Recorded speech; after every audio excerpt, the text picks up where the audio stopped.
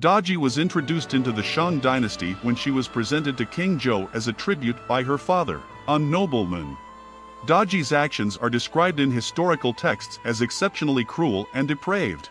She took pleasure in causing suffering, including torturing and executing individuals for her amusement. Daji is infamous for inventing various cruel methods of torture, such as a bronze device known as the bronze cattle to execute people, which involved heating the device until the victims were roasted to death. Daji's behavior, along with King Zhou's decadence and tyranny, is believed to have contributed to the downfall of the Shang dynasty. Daji's legacy endures in Chinese folklore and literature as a symbol of sadism and cruelty. Her story serves as a cautionary tale about the consequences of unchecked power and debauchery. Please subscribe for more content.